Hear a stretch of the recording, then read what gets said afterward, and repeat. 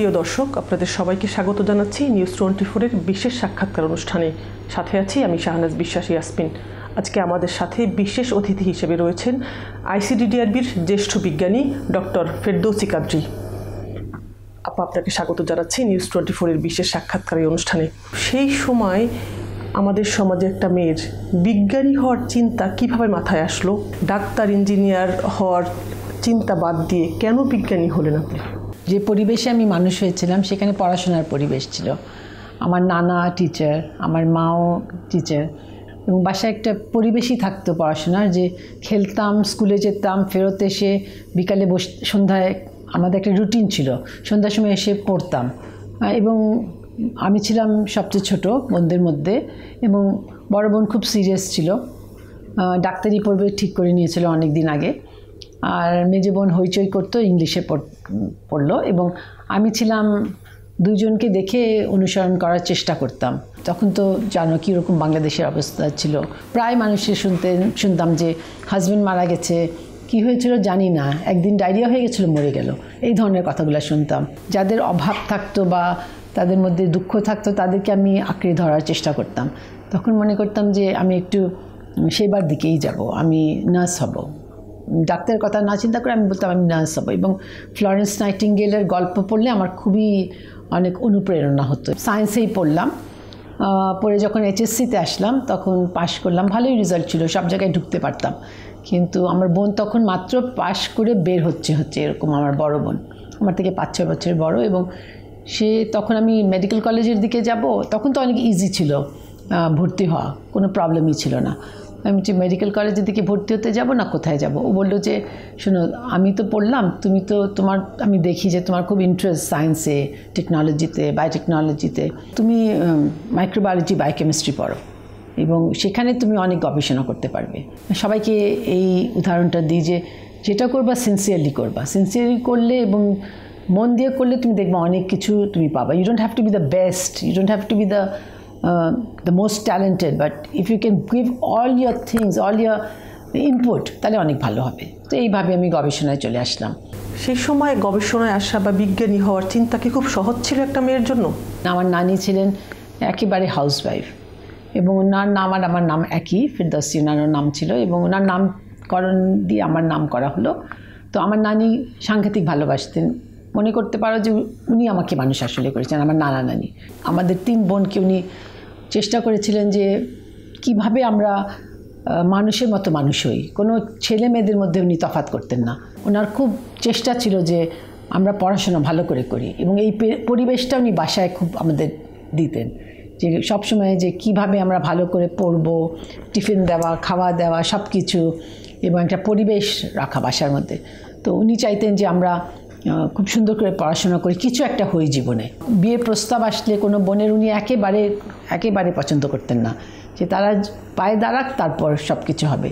তো এই অনুপ্রেরণা, এই পরিবেশে কিন্তু আমি মানুষ। তো আমার অনেক সৌভাগ্য ছিল, আমি এই ছেলে এবং মেয়েদের মধ্যে যে ব্যতিক্রম সব বাড়িতে আছে সেটা আমি দেখি নাই, যে এই মাছের টুকরো এই খাবে আর এই গোশের টুকরো এই খাবে, এগুলো আমি দেখি নাই বাসায়। যার জন্য আমার একটা অ্যাডভান্টেজ ছিল, অনেক বড় একটা অ্যাডভান্টেজ। হ্যাঁ, অসুবিধা তো অবশ্যই হয়, একটা অ্যাকসেপ্টেন্স ফ্রম সোসাইটি হয়। আমাকে এই প্রশ্নের উত্তর সবসময় দিতে হতো যে আপনি আপনার বাচ্চাদেরকে সময় দেন কী করে, আপনি আপনার ফ্যামিলিকে সময় দেন কী করে। এই জিনিসটা কিন্তু acceptance from not only মেলস but also females. আমি মনে করি যে প্রত্যেকটা জায়গায় অনুপ্রেরণার দরকার হয়, just a little bit of help, and মানুষ অনেক দূরে চলে যায়। তারপর মেয়েরা কম গবেষক হচ্ছে বা কম বিজ্ঞানী হচ্ছে ছেলেদের চেয়ে, তারা কি একটু নিরুৎসাহিত হচ্ছে ছোটোবেলা থেকে? আমি যাদেরকে অনুপ্রেরণা দিই, বলি যে সায়েন্সে পড়ো একটু, তাদের মধ্যেই দেখি যেটা পড়ে কী লাভ। আমি একটু এইচএসসি কোনো মতে পাশ করি, কোনো মতে কী হয় বিয়ে হয়ে যাবে বা কিছু। আমি অনেককে চেষ্টা করি যেমন মেডিকেল টেকনোলজি পড়াতে, মানে সহজভাবে তারা যেন টেকনোলজিতে ঢুকুক, বা তাদেরকে আমি সায়েন্সের কোনো ইসের মধ্যে ঢুকাতে চাই, বা ইভেন নার্সিংয়ে যদি ঢুকাতে চাই।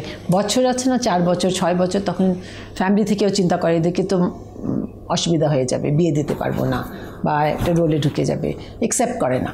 Stem, science, technology, electronics, mathematics, আমরা পড়াশোনায় ঢুকতে পারি, পরে আমরা পিছিয়ে পড়ি, কারণ ওই যে ফ্যামিলি, সুযোগ, আমরা মনে করি যে let me take the easy way out. এটা পৃথিবীতে সব জায়গায় হয়, কিন্তু স্টেম সাবজেক্টসে ঢাকা ইউনিভার্সিটির কথা বলি বা হার্ভার্ডের কথা বলি, পড়াশোনা একসাথে করেছে একজন ছেলে এবং একজন মেয়ে, একজন মহিলা একজন পুরুষ, কিন্তু শেষ পর্যন্ত পুরুষরাই অনেক দূরে চলে যাচ্ছে, মোর Professor's, more researchers then women, because মেয়েরা পিছিয়ে পড়ছে কারণ তারা তার ফ্যামিলিকে দেখার জন্যে দে হ্যাভ স্যাক্রিফাইসড। কিন্তু এই চিত্র কি পরিবর্তন হচ্ছে না বাংলাদেশে? আপা একই রকম আছে, আপনি কি দেখছেন? না, পরিবর্তন হচ্ছে, এরকম একই রকম নাই। কারণ এখন আমরা কেন পরিবর্তন হচ্ছে, দ্য থট অফ যে আমাদের ক্র্যাশ, বাচ্চাদের রাখার জায়গা তৈরি করা, এই জিনিসটা কিন্তু কনসেপ্ট আসছে বাংলাদেশে, কিন্তু অ্যাকসেপ্টেন্স কম আছে। একটা বাচ্চাকে তুমি যদি বলো যে তুমি তোমার সাথে বাচ্চা নিয়ে আসো, এখানেই থাকবে, তারপর যখন বাসা যাওয়ার সময় তুমি নিয়ে যাবা, বা আমাদের মাইন্ডসেটও অন্যরকম, যে এখানে আনবো বাচ্চাকে, সকালে নিয়ে আসবো, বিকালে নিয়ে যাব, এই চিন্তাটা এখনও অ্যাকসেপ্ট করতে পারে না মেয়েরা। তাদের মধ্যেও একটা বাধা আছে। আমি সবসময় বলবো না একটা পুরুষের জন্য তার বাধা আছে, তাকে ব্রেভ হতে হবে। আমার মনে পড়ে যে আমি সারাদিন কাজ করে বাসায় ঢুকলে আমার এই ঘাড়ের ব্যাগটাও ফেলতাম না, আমি রান্নাঘরে ঢুকে যেতাম, এটা ওইটা করতাম। অনেকক্ষণ পর আমার বাচ্চারা হয়তো টেনে নামাতো ব্যাগটা, বা আমি মনে করে নামাতাম। Actually you have to accept it. যেই প্রেক্ষাপটে নারী দিবস প্রয়োজন ছিল, এখন কি আপনি বাংলাদেশে সেই রকম প্রয়োজনীয়তা দেখছেন নারীদের ক্ষেত্রে? ঢাকা শহরে বসে যে সুবিধা পাচ্ছি, যে সুযোগ পাচ্ছি, সেটা তো সবাই পাচ্ছে না। আমি যদি আমাদের গ্রামে গঞ্জে চিন্তা করি, এখনও কিন্তু অনেক প্রবলেম আছে, ঠিক না? যে মেয়েরা যেরকম সুবিধা পাবে, একটা ছেলে হলে এখনও অনেক মিষ্টি বিতরণ করে। আমার ল্যাবে এসে ছেলেরা, কারো বাচ্চা হলে সে বলে আপা ছেলে হয়েছে মিষ্টি দেবে, তো মেয়ে হলে মিষ্টি দিবা না কেন? কি হয়েছে? মানে এখনও এই জিনিসটা রয়ে গেছে না যে ভিতরে। কিন্তু আমার এই acceptance of a girl just as good as a বয়, এটা কিন্তু আমাদেরকে আরও বেশি স্বীকৃতি দিতে হবে। কিন্তু অনেকগুলো আমি অ্যাডভার্টাইজমেন্ট দেখি, ছেলে হোক মেয়ে হোক, একটা বাচ্চা যথেষ্ট, এগুলো কিন্তু খুব ইম্পর্টেন্ট। গ্রামে গঞ্জে কিন্তু এখন অ্যাকসেপ্টেন্স নাই, সেফটির ইস্যু এসে গেছে। একটা মেয়ের যে সেফটির ইস্যু, আমরা যেটা দেখি যে ধর্ষণের কেসগুলো দেখি, এটা হয়তো আগে নিউজ পেপারগুলোতে আমরা শুনতাম না বা এতগুলা প্রতিবেদন পেতাম না, কিন্তু এখন যেগুলো শুনি এগুলো ভয়ঙ্কর। আর আমি যেখানে বসে বলছি কথা, সেটা is not everyone in Bangladesh, 10% of the population. We have to think about everyone in the country. কীভাবে আমরা মেয়েদের অধিকার, হ্যাঁ এখন কিন্তু অনেক ভালো হয়েছে। আগে মেয়েরা বাড়িতে কাজ করে বাসায় কাজ করতো, সেখান থেকে মুভ করে দে আর গোয়িং ইন্টু গার্মেন্টস। শুধু গার্মেন্টস না, অন্যান্য ইন্ডাস্ট্রিতে তারা চলে গেছে। এটা কিন্তু অনেক বিরাট একটা জিনিস, এবং দে নো দ্য রাইটস নাও, তাই না? যে তারা বসে বসে স্ট্রাইক করছে, এটা কিন্তু কম না। I feel proud of them, যে হ্যাঁ তারাও জানে যে তাদের কতটুকু। একটা বাসায় কাজ করতে হলে তুমি এখন ইউজলি কাউকে পাচ্ছ না, আমি এভরিবডি ইজ বিকামিং অ্যাওয়্যার। সবাই কিছু না কিছু লেখাপড়া পারে, কতটুকু খুব কমই তুমি পাবে একেবারে শিক্ষিত না। লেখাপড়া পারলেই সে কোন পড়তে পারে, নিউজ পেপার একটু দেখতে পারে, সব জায়গায় পড়তে পারে, জানতে পারে, কিন্তু we have a lot to cover. দর্শক, একটা বিরতিতে যাচ্ছি। পিছিয়ে পড়া নারীদের জন্য আপনার কি পরামর্শ বাংলাদেশের? এডুকেশনটা দরকার পরিবারের দিক থেকে, কিন্তু পরিবারকে সাহায্য করতে হলে শুধু মা বাবাকে, নানি দাদিকে বললে হবে না, আমাদেরকে ওই পরিবেশটা তৈরি করতে হবে, সেফটি নেটটা তৈরি করতে হবে, যে একজন ফ্যামিলি, একজন মা বাবা ফিল করবে সেফ, যে আমি আমার মেয়েকে পড়াবো, সে সেফলি থাকতে পারবে, তাকে আমি এত দূর পর্যন্ত নিয়ে যাব। আমরা ঢাকায় যাদেরকে দেখি বা শহরে যাদেরকে দেখি, তারা একটা স্মল পার্সেন্টেজ, তাই না? আমরা বাকি 50-50 যদি আমরা বলি বাংলাদেশে, হ্যাঁ 50% ওমেন, 50% মহিলা, তাহলে আমাদেরকে এই 50%কে কীভাবে আমরা এত বড় একটা সম্পদ আমরা কিভাবে কাজে লাগাতে পারি, সেটা আমাদেরকে চিন্তা করতে হবে। উপরের লেভেলে নারীদের ক্ষেত্রে অনেক বড় বড় জায়গায় আমরা দেখতে পাচ্ছি। আপনি কি মনে করছেন এটাই যথেষ্ট বাংলাদেশের নারীদের এগিয়ে আসার ক্ষেত্রে? এখনও আমরা কিন্তু নারীদেরকে সব ক্ষেত্রে দেখি না। একজন ইঞ্জিনিয়ারিং ফিল্ডে যে আছে, সে কিন্তু সহজে কিন্তু তার প্র্যাকটিস করতে পারে না।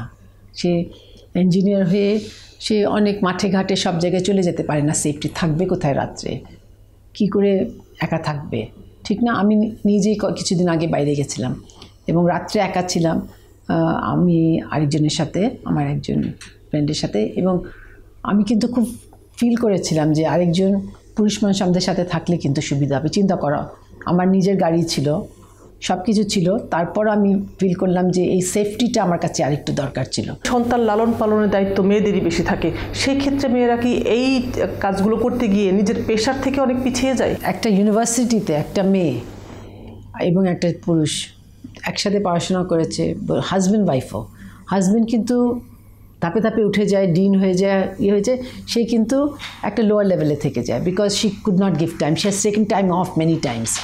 একটা বাচ্চা, দুইটা বাচ্চা, তারপর বাচ্চাদেরকে মানুষ করার জন্য she has to take time of for the family and অল্প স্বল্প কাজ করে সে কোনোভাবে ইয়ে করে, so she false back.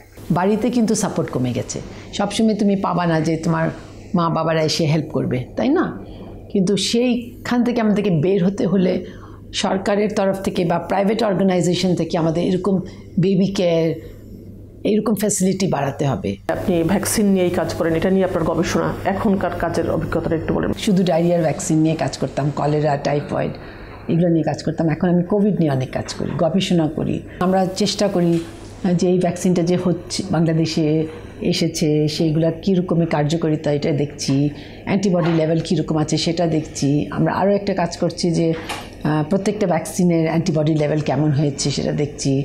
Genomics নিয়ে কাজ করছি। ওরাল কলেরা ভ্যাকসিন নিয়ে আপনার অনেক অবদান আছে। আমাদের একটা ন্যাশনাল কলেরা কন্ট্রোল প্ল্যান হয়েছে, সেটার অন্তর্ভুক্ত হচ্ছে ভ্যাকসিন দেওয়া। সেটা নিয়ে আমরা খুব ভালো এগিয়ে গেছি। বাংলাদেশেও একটা ভ্যাকসিন তৈরি হয়েছে, সেটা নিয়ে আমরা অনেক গবেষণা করেছি আইসিডিডিআরবিতে। আমাদের একটা প্ল্যানই আছে 2030, এটা WHO প্ল্যান, যে 2030-তে আমরা এলিমিনেট করব কলেরা। যেসব দেশে অনেক বেশি কলেরা আছে, আর এই দেশগুলোর মধ্যে বাংলাদেশ। তুমি হয়তো জানো যে রোহিঙ্গাদের মধ্যে ভ্যাকসিন দেওয়া হয়েছে, 6-7টা ক্যাম্পেইন হয়েছে। ঢাকা শহরে একটা বড় ডেমনস্ট্রেশন প্রজেক্ট আমরা করেছি। খুব শীঘ্রই আমরা কিন্তু আরেকটা phase 1 part of the national cholera control প্ল্যানে যাব, যেখানে ভ্যাকসিন দেওয়া হবে। এই ভ্যাকসিনগুলো WHO আমাদেরকে দিবে, গ্লোবাল টাস্ক ফোর্স। এই কাজটা খুবই দরকারি, কারণ এখনও কিন্তু তুমি যদি আমাদের হাসপাতালে যাও দেখবে 15% পেশেন্ট যারা ভর্তি হয়েছে তাদের কলেরা আছে এখনই, এবং যেমনি এপ্রিল পর্যন্ত আরও বেড়ে যাবে, মে পর্যন্ত আবার বেড়ে যাবে। কলেরার রোগী কত % কমেছে এবং আপনাদের টার্গেটটা কি? টার্গেট হচ্ছে যে আমরা 90%-এরও বেশি কমিয়ে দিব 2025 থেকে 30-এর মধ্যে। যে কাজটা হয়েছে আইসিডিডিআরবির জন্য সেটা হচ্ছে যে যার কলেরা হয় সে মারা যায় না। বেশিরভাগই আমাদের যে রুগীরা এখানে আসে দে ডোন্ট ডাই, তাদের ট্রিটমেন্ট এত ভালো দেশের সব জায়গায়, কিন্তু কলেরা অনেক আছে, রুগী অনেক আছে, কলেরা অনেক আছে, সেটাকে আমাদেরকে কমিয়ে নিয়ে আসতে হবে।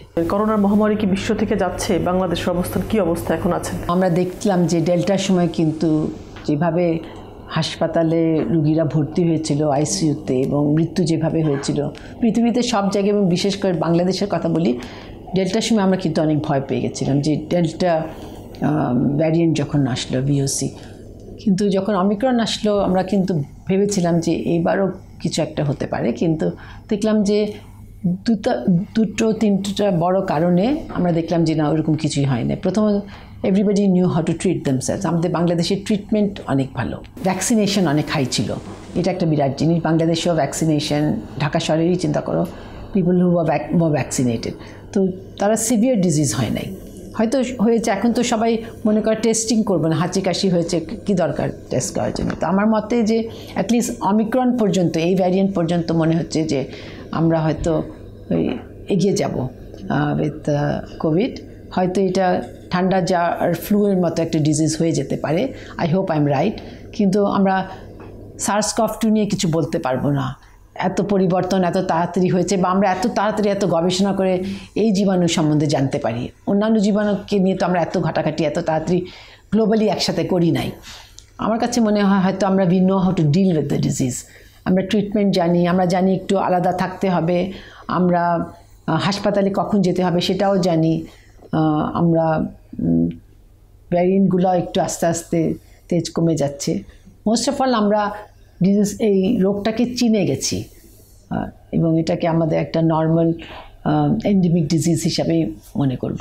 সংক্রমণ কি কমেছে? কি মানুষ কিন্তু স্বাস্থ্যবিধি বাইরে মানছে না একদমই? বাংলাদেশে তো কখনো খুব একটা বেশি মানে নাই, সেটা ভালো একটা দিক আছে, কারণ তখন অনেক এক্সপোজার হয়ে গেছে। আমাদের অ্যান্টিবডি লেভেল বাংলাদেশে ভ্যাকসিনের আগেও কিন্তু খুব তাড়াতাড়ি 60% হয়ে গেছিলো 2020-তে আমরা যখন প্রথম গবেষণা করলাম তখন সেপ্টেম্বর অক্টোবরে কিন্তু 50-60% হয়ে গেছিলো অ্যান্টিবডি লেভেল। এটা দিয়ে বোঝা যাচ্ছিলো যে হ্যাঁ এক্সপোজার হয়েছে। আমাদের হয়তো ডেথও হয় নাই, আমরা হয়তো হাসপাতালেও যাই নাই, অনেকে একটু ঠান্ডা কাশি হয়েছে আমরা যাইও নাই কোথাও। কয়জন মানুষ টেস্টিং করে বলো বাংলাদেশে? টেস্টিং করে? ফ্লুয়ের জন্য টেস্টিং করে নাই, কিন্তু এক্সপোজার অনেক বেশি হয়েছে। এখন আমি মনে করি যে এক্সপোজার অনেক হাই, ভ্যাকসিনের রেসপন্স অনেক ভালো, হাইব্রিড ইমিউনিটি অনেক হয়েছে, অনেকেই বুস্টার পাচ্ছে। সো এইসবের জন্য আমার মনে হয় আমরা কন্ট্রোল করতে পারবো। বুস্টার কি দিতেই হবে? এটা কতদিন পর পর দিতে হবে? এখন তো যেটা হচ্ছে 6 মাস পর বুস্টার দিচ্ছে, অন্য দেশে 4 মাস পরও দিয়ে দিচ্ছে। বুস্টার নেওয়াটা অনেক দরকারি। অনেকে আবার 4th বুস্টারও নিচ্ছে অন্যান্য দেশে। আমরা বুস্টার পর্যন্ত দেখছি, কিন্তু বুস্টারের তো এখন মাত্র দেওয়া হচ্ছে, এটা 6 মাস পর্যন্ত আমরা দেখবো এটার মেয়াদ কতটুকু অ্যান্টিবডি থাকে, সেটা দিয়েও আমরা বুঝতে পারবো না। আমরা আসলে দেখতে হবে যে এফেক্টিভনেস, যারা বুস্টার নিয়েছে তারা কতজন ভর্তি হচ্ছে হাসপাতালে উইথ সিভিয়ার ডিজিজ। মাইল্ড ডিজিজে তো কোনো প্রবলেম নাই, কিন্তু disease recurring hospitalisation, ICU support, সেটা দেখতে হবে। বাংলাদেশের স্বাস্থ্য ব্যবস্থায় কোন জায়গাটাতে সংস্কার প্রয়োজন বলে আপনি মনে করছেন? আমরা তো এগিয়ে যাচ্ছি ভালোভাবেই। কোভিড নিয়েই আমি যা চিন্তা করি যে I think it's one of the remarkable things that government has done. এত সহজে ভ্যাকসিন কোনো দেশে আসে নাই, এত সহজে ট্রিটমেন্ট এর উপায়গুলা বিশ্লেষণ হয় নাই, অনুমোদিত হয় নাই। সো কোভিডের এক্সাম্পল ধরে যদি আমরা চলে যাই অ্যান্ড ফলো করি, তাহলে আমার মনে হয় আমরা সব রোগের জন্যেও আমরা সংক্রমণ কমাতে পারবো। ফেরদৌস কাদরি তার ব্যক্তিগত অভিজ্ঞতা থেকে বাংলাদেশের মেয়েদের জন্য এগিয়ে যাওয়ার জন্য কি পরামর্শ আছে তার বলার? আমি মনে করি যে আমার ছোট একটা ইউজ করি, sick and you shall find. তোমাকে নিজে বেরিয়ে আসতে হবে, নিজে খুঁজতে হবে, এবং তোমার জন্য তখন পথ খুলে যাবে। কিন্তু তোমাকে শক্ত হতে হবে, বের হতে হবে, এবং কাজের মধ্যে মনোযোগ দিয়ে কাজ করতে হবে। আমি মোর সাকসেসফুল যদি তুমি মনে করো, আমি জানি না, কিন্তু I think it is your initiative, your own initiative that text you, which ever field you R in.